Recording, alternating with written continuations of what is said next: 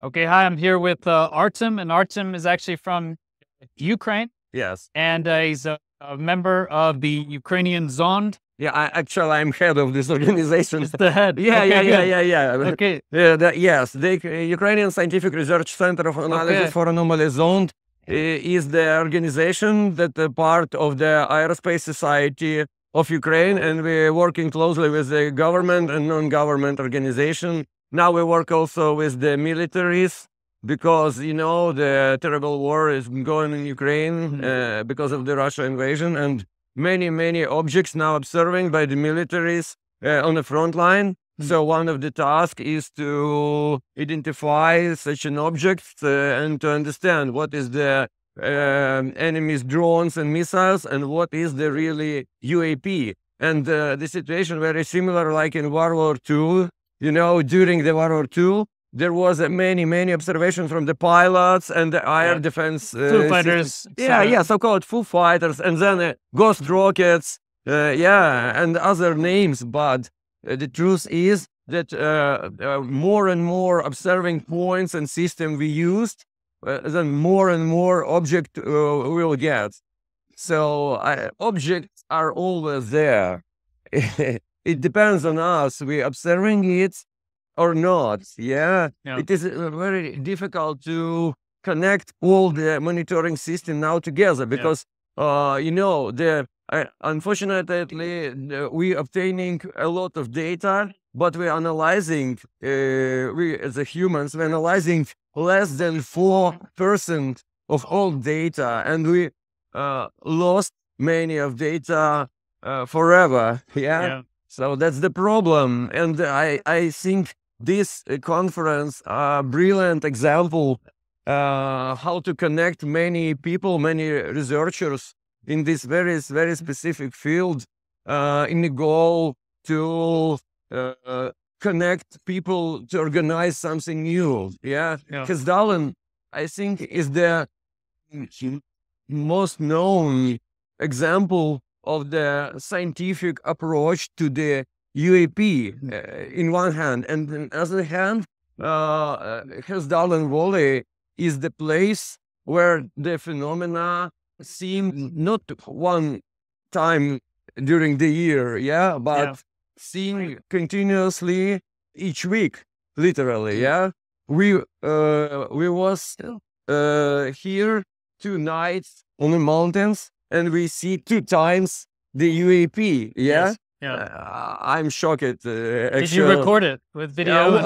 I'm recorded the first case. We were used our night vision electronic device, and we make a footage that there was a ball sitting on the other side in the slope of the hill and pulsing very slowly. So and yesterday we were seeing the very fast phenomena, but very bright. It appeared in a blue clear sky very fast. It was like a flare. I was too late with my phone, but because it disappeared immediately. But it was no, according to my experience of observation, because we do it dozens of years. It was not a meteor or a satellite or Starlinks or something. It was really unknown. So I'm appreciated actually. I was really impressed with the depth of your organization and how you have this research. We're publishing one of the form of our activities that we're publishing an issue of scientific articles. It's called Anomalous Phenomena, Methodology and Practice of Research. So we're inviting now the people for the new one that we're planning to publish in 2025. And also we're inviting the famous researchers to the editorial board membership, and we try to compare the scientific approach using the methodology with the observation devices and electronic optical system, thermal imaging, and also now we're paying attention to the contactees, to the personal experience. Our point of view that we just cannot ignore the people experience. We cannot separate. Okay, we will do the observation of the flashlights, but ignore the people who contacted with the unknown. Yeah, it is the same. And for example, in Ukraine, because Ukraine is a very ancient country, we have a huge folklore devoted to the contact with unknown. We have many names for the mystical creatures with the similar effects that we're now observing in anomalous zones, like in UAPs. Even in this land, they call it fairies, dwarves, or some other creatures. So trolls, trolls. Here, This is the same. Okay, literally not the same, but people contacting with someone some unknown, but their explanations different. Of course. But in other hand, this phenomena reacts to our expectation. It's like reflecting our thoughts, our beliefs. It is a very sensitive topic. But we should deal with it. I was also impressed that you're working with the military very closely, and you have 2 videos. I've already showed one on my channel. That came from the Ukraine Frontlines, recorded from a drone. But you had another video of 5 orbs, I believe, flying together that I hope to analyze. I've showed 3 videos. First video, well known, like a cloudy disk that fleet over front line. And the other 2 videos, one showed the row of 4 objects, ball shaped, and then 5 objects V-shaped. Okay, 3 videos, excellent. Yes. And this show a problem that now along the front line are deployed thousands of different monitoring systems. And military is reporting us and reporting to commands that they see not only the obvious enemy objects, but also see something unknown. And they're asking what we're gonna do with this. It is cause danger or not? Because that's the main question. That is, the first question of the UAP is the question of the national security. And it is a question for all countries, because it's like a aerospace domain, and each country need to know what is going on. Because the UAPs affecting to people not only in folklore, not only in their minds, but also they like a part of ecosystem. And they visible on or not visible on radars. So this is the physical objects. And the UAP is creating some fields, magnetofields and electrical fields as well. So we need to understand all these technosignatures to compare it with all our known physical like objects and other things. And also the other part of the UAP mystery is the like new technology development, because when the UAP demonstrating something very unusual, like teleporting, as we see yesterday, the phenomenon appears literally from nothing, then move fastly and then disappears. So it's absolutely unbelievable for our engineers, because we cannot create a aircraft or a drone yet that could demonstrate such a characteristics. So it is other like a field of interest for our militaries too, because when there's some object demonstrate unknown characteristic, how we can operate with this? Can we copy some of these characteristics, or we can develop some new drones using this knowledge? Oh, excellent. And I saw that you did a experiment over the past week. Your team did here in Hessdalen, where you put out 30 sensors. No, it was not my team. It was a German team. Oh, I'm sorry. Okay. But, it is not, it is okay. But the curious thing that their it was the same sensor. Yeah, they will use a food box Yes. for the cover for the inner equipment. Yeah, but in Ukraine we're developing measurement equipment too. Okay. We're using the developed by us special equipment consists of the magnetic, gravitational, humidity, temperature, and pressure sensors.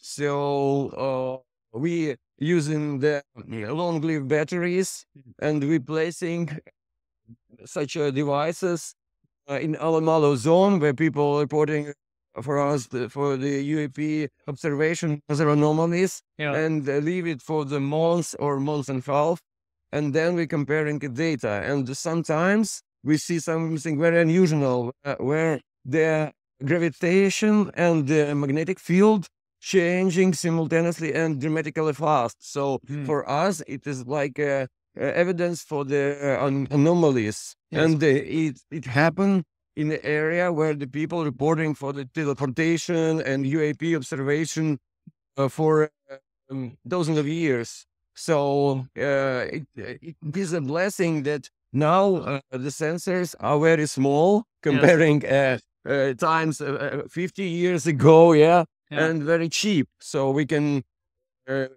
produce many such devices and create like a net of the devices in some area. So Hesdalen, it's a big area, but we can use more and more sensors and obtain the information in the real time.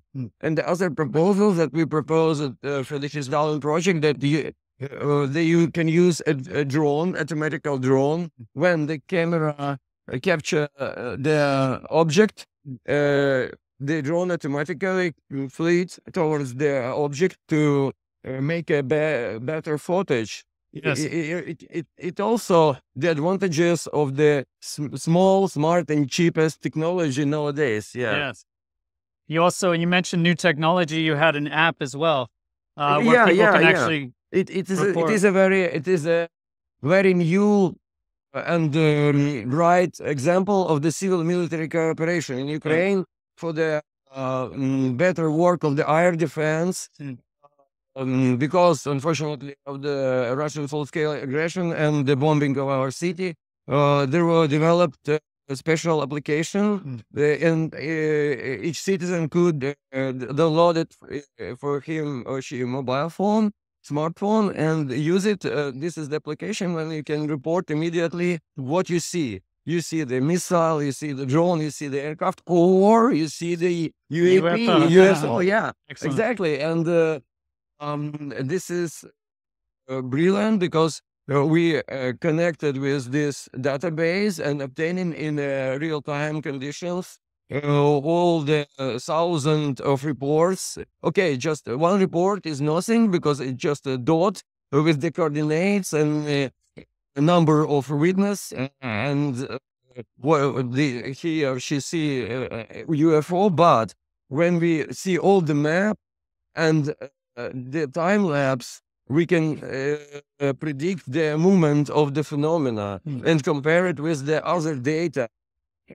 For example, with the observation of the satellites, starlinks, cosmic objects, balloons, missiles, drone, and so on. Yeah, it seemed like a large amount of data where normally you get 30 reports, you say, okay, these are probably mistakes, but then you'll get a large spike in reports, and now that cues you off. Yes, of course. And it is very important that such an application involves many people who are not interested in UAP itself, but they're interested in national security. It increases the people awareness level. It is very important because each citizen should be like a aware citizen of his country and help his country to understand what is going on in the sky. Yeah, of course. Excellent. And then final point. Okay.